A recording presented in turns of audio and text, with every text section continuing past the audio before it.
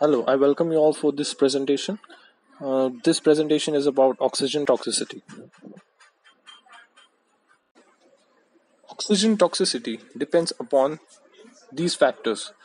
First is how much oxygen was given, the exposure time of the patient to the oxygen, and the partial pressure of the oxygen.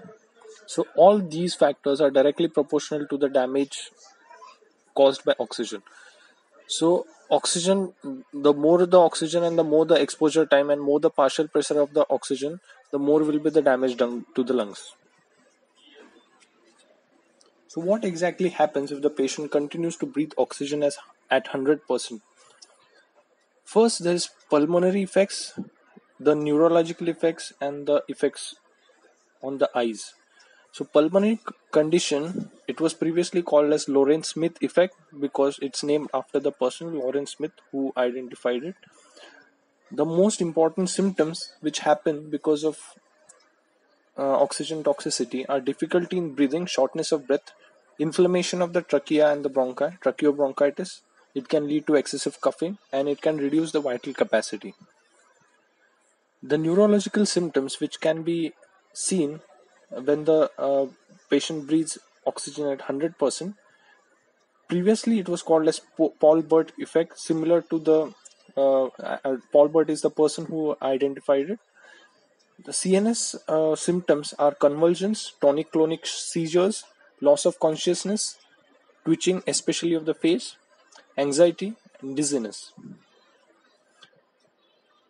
The next are the effect of breathing oxygen on the eyes. Especially in premature infants, it leads to retinopathy of prematurity. What happens because of breathing oxygen at 100% is the excessive blood oxygen level can cause retinal vasoconstriction and can lead to death of the necrosis of the blood vessels.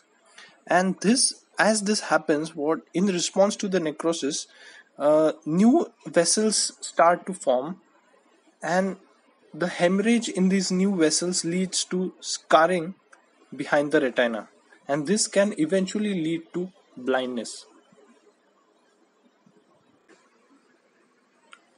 So, due to oxygen toxicity, it leads to interstitial edema. What happens next is it leads to damage of the capillary endothelium, of the alveoli. And this damaged capillary endothelium can lead to thickening of the alveolo-capillary membrane. Now, alveolo-capillary membrane has the function of taking up the oxygen inside the blood. So the diffusion or the taking up of oxygen happens at the alveolo-capillary level. Now, because of the damage to the capillary endothelium, this exchange of gases does not take place. And as the membrane thickens, there is loss of ventilation to that alveoli. And when there is reduced ventilation, it can increase this shunting, and ultimately what happens is the air cannot reach the alveolar capillary membrane, and it can lead to a reduced V by Q ratio. V is the ventilation and Q is the perfusion. So as the ventilation reduces, or as the ventilation decreases because of the damaged capillary endothelium, it can lead to a reduction in this V by Q ratio and leads to V by Q mismatch. Ultimately, due to this, the partial pressure of oxygen is reduced. And again, to increase this PaO2, as seen in the ABG, arterial blood gases, there is a need to increase this FiO2 to increase this PaO2 again. So, because of this, again, the FiO2 or the fraction of inspired oxygen, percentage of oxygen needs to be increased. So, because of oxygen toxicity, it can lead to a condition again where there is hypoxemia. And this hypoxemia, for compensating this hypoxemia, you need to increase the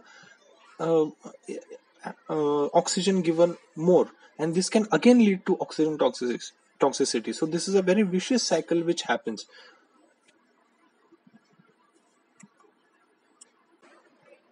Thank you all for listening to this presentation.